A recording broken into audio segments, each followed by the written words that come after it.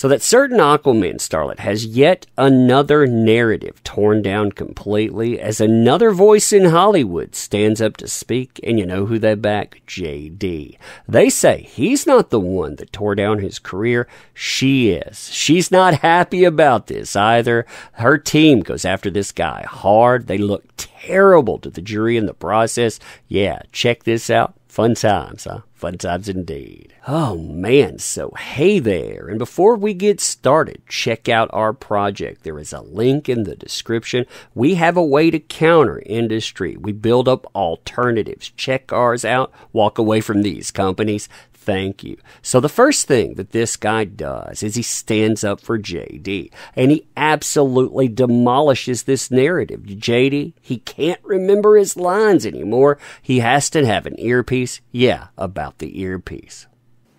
Mr. Wyatt, has Mr. Depp ever worn an earpiece in any of the movies in which you worked with him? Yes, he has. When was the first time you used an earpiece with Mr. Depp? First time we used it was on a movie he was directing called The Brave. We were doing a scene with Marlon Brando, who wears an earpiece for receiving his dialogue. Marlon uses an earpiece for his dialogue, and it was a long shooting day, and we let Johnny, as the director, let Marlon go after we shot Marlon's section of the film, and then for Johnny's character to act against something other than just a blank nothing, we put Marlon's performance in an earpiece into Johnny so he could act up against Marlon's performance. Did Mr. Depp ever use an earpiece for some other purpose other than listening to Mr. Brando's dialogue?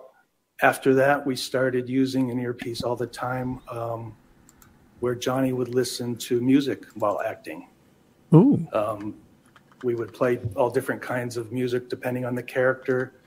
He was playing. He and I would talk about it beforehand, and sometimes it'd be classical, sometimes it would be rock, sometimes it would be blues. It depended on the character. To what extent, if any, did you and Mr. Depp use that process in other movies in which you worked together? We used that on every movie. Mr. Wyatt, on those occasions, in addition to feeding Mr. Depp music, did you ever read lines to him? Yes. Why did you read lines to Mr. Depp? Johnny typically likes to go into makeup in the morning and write his own dialogue and rewrite his dialogue. So sometimes there's not enough time to always to remember the lines and learn them. So I would remind him in his ear sometimes while music was playing at the same time.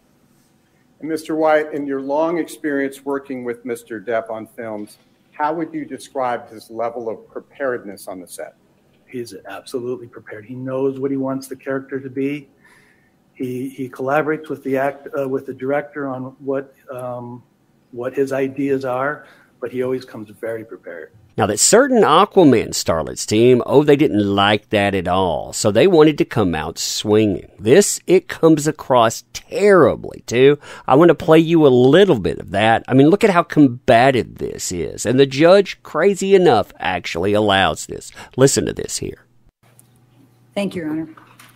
Now, Mr. Wyatt, you testified that you've been a sound technician for pretty much most of your career, right? Yes. Okay. And let's go to that Marlon Brando. That he used an earpiece for his lines to be fed to him, correct, at that time? And when was that? When was The Brave filmed? Mid-90s. Okay. And so ever since then, Mr. Depp has thought it was a good idea and has used an earpiece, correct? He has used an earpiece, yes. Okay. It was a good idea. Look at his career. You're the person who controls what goes into his earpiece. Is that correct? Okay. So it could be music, it can be lines, it can be anything, right? Yes. Okay.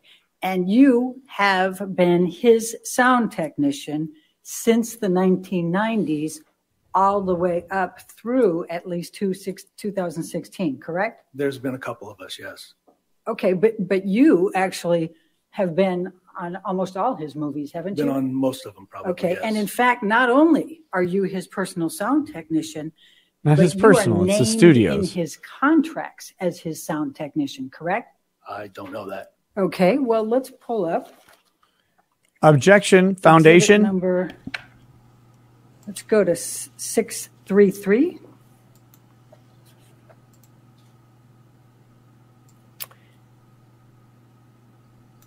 And I'm going to show you what has been marked as Defendant's Exhibit 633, and it's the contract for Pirates of the Caribbean from August 2022. Objection. See Foundation. that?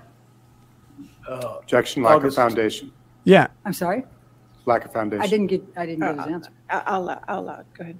Allow what? How does this guy know what's in Johnny Depp's contract? It says August 2002. Okay. Let's turn to page 16. Objection. Lack of foundation. Follow up with this. Judge, he has not testified that he is familiar with this document or recognizes it or has ever seen it in any way. Do you see where it says location assistant? Yes. Okay. And if you go down, it has Object your to name this. specifically on there. Does it not say Keenan Wyatt? Yes. Okay. And on this Along- particular one, it has Sam Sarker and Keenan Wyatt. Do you see that? Yes. But eventually it just became Keenan Wyatt in all the contracts, right?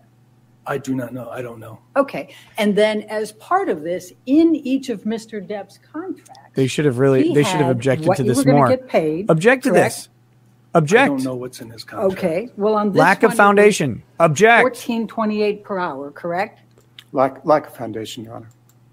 He does not know. Well, he doesn't know this contract. If you want to frame it, it's a different question. Well, you, on every one of his contracts, had an hourly rate and a guarantee of at least 60 hours a week, right? I Calls don't for know. Speculation, lack of foundation. Surely he has to know how he was getting paid on If these. you want to ask that question. Do you know how you were getting paid on each of these films? Yes. Okay. I get paid through a payroll company from the production companies. Okay. And these were all negotiated by Mr. Depp, correct? I have no idea. His I'm company. paid by the union sets the rate for me. Right. But you're aware that Mr. Depp has negotiated it and put you into his contract. Lack correct? of foundation calls for speculation. I'll allow that answer if you can answer it. How are you allowing this? You want to ask You're the aware. question again? Go ahead. You're aware that Mr. Depp has put you into each of his contracts, No. including how much you get paid and all of your perks, right? I see it here, but when I'm hired by a production company, I get paid by the production company at my union rate for the job that I'm doing. That's not the rate I make when I'm working on a production. Okay. All right. Well, let's stay on this one just for a minute, and then we'll take a look at a couple more because you ended up with a lot higher rate pretty soon. But you also had your airfare paid for, correct, for travel? Yes. You also were put up in the same hotel as Mr. Depp if he was in a hotel, correct? Not necessarily all the time. Right. And if he was in a house, then you got a comparable hotel close by, right? I got a place to stay wherever we were filming, yes. And it was comparable. Comparable to Johnny's? No. It was a positive. It was a nice hotel, wasn't it? Yeah. I mean, productions, we usually stayed at nice hotels. He demolishes other narratives too, one of them being an incident that certain person alleges. We'll talk about that in another video, but let me know what you think about this. Check out our book too. Link is in the description. This is our way of fighting back against industry that does not support you as a customer. Leave that, walk towards something else. And also, I want to thank you for being here. Appreciate you. Ending here. Thank you.